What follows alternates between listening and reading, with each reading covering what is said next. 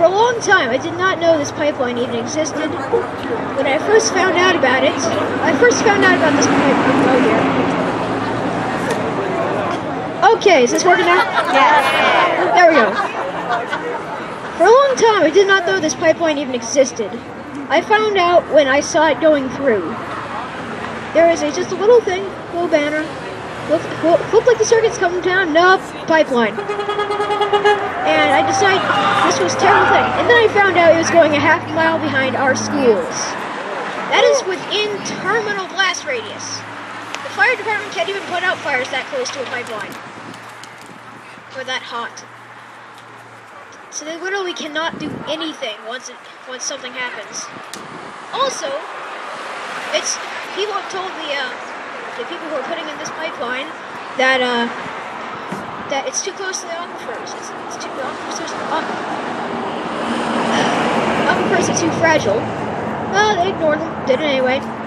And if it leaks, it will leak directly into our aquifers and contaminate our water, and we won't be able to drink it anymore.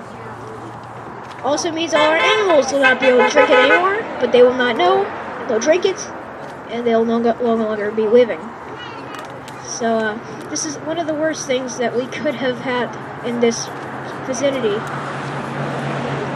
This is incredibly dangerous. I didn't even know for the longest time.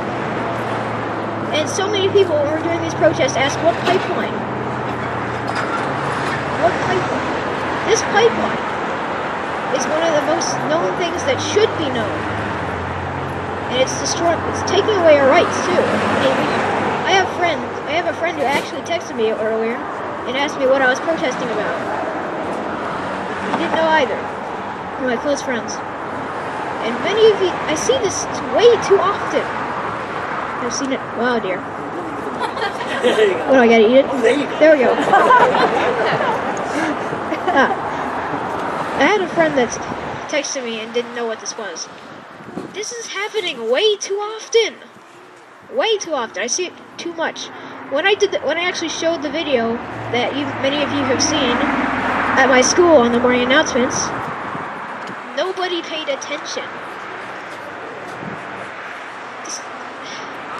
I don't know. That's why we have to keep fighting.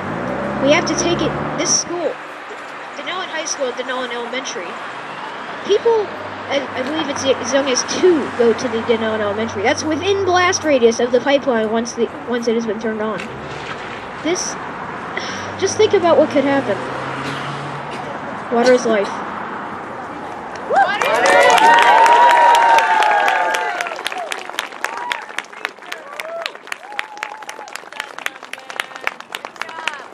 Thank you so much, James. By the way,